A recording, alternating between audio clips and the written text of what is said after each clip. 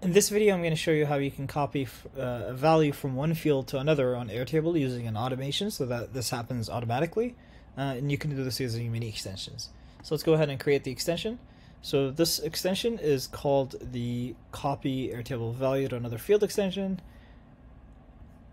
And I already have a table set up here. I'm just going to reuse it. So let me select that here.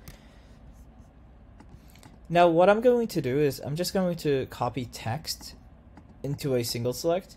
The usual use case that someone would use this for is to create like a formula that would have as the result of the formula either the value of like a linked record or a single select, and then they would want to copy that value over so that, you know, the text becomes all of a sudden like a useful single select or like a useful linked record. So most likely, generally, it's a linked record. So, you know, imagine if this was a linked record field and you'd copy it over. But for simplicity, I'm just going to do a single select here. So in any case, field to copy is the field to copy from, essentially. And then the destination field is the field to copy to.